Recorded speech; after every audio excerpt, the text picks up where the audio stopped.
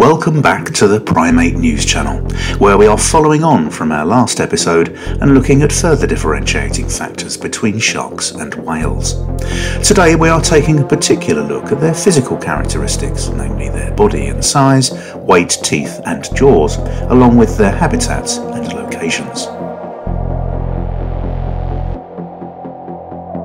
Sharks and whales are both large animals, but they differ in size and weight. The largest shark species is the whale shark, which can grow up to 12 metres long and weigh up to 20 tonnes. In contrast, the largest whale species is the blue whale, which can grow up to 30 metres long and weigh up to 200 tonnes. Sharks have 5 to 7 gill slits on the sides of their heads, which allow them to breathe underwater. Sharks also have a dorsal fin on their back and 2 pectoral fins on their sides that help them steer and balance.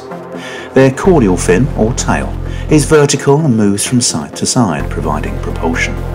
In contrast, whales have a single blowhole on top of their head that they use to breathe. They have 2 flippers on their sides and a fluke, or tail, that moves up and down, providing their propulsion. Sharks are fish and have gills that extract oxygen from water. They must constantly swim to keep water flowing over their gills, or they will suffocate. In contrast, whales are mammals and have lungs that extract oxygen from air. They must come to the surface to breathe and can hold their breath for up to 2 hours. Sharks are found in all of the world's oceans, from the cold waters of the Arctic and Antarctic to the warm waters of the tropics. Some species of sharks, such as the great white shark, are known to inhabit the coastal waters of Massachusetts and California in the United States. These sharks prefer cooler waters and are known to migrate to warmer waters during the winter months. Other species of sharks, such as the whale shark, are found in tropical waters around the world.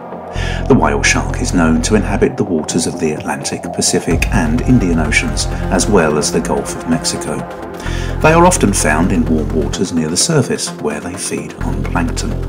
Sharks are also known to inhabit deep waters, such as the abyssal zone, which is found at depths of over 4,000 metres. Some species of sharks, such as the lantern shark, seen here, are known to inhabit these deep waters. Whales are found in all the world's oceans too. Some species of whale, such as the humpback, are known to migrate long distances between their feeding and breeding grounds. The humpback whale is known to inhabit the waters of the Atlantic, Pacific and Indian Oceans.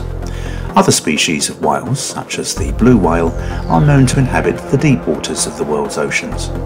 The blue whale is the largest animal on Earth and is also known to feed on krill in the cold waters of the Antarctic. Whales are also known to inhabit coastal waters, such as the waters off the coast of California in the United States, whilst the grey whale is known to migrate between their feeding grounds in the Arctic and their breeding grounds in the warm waters of Mexico.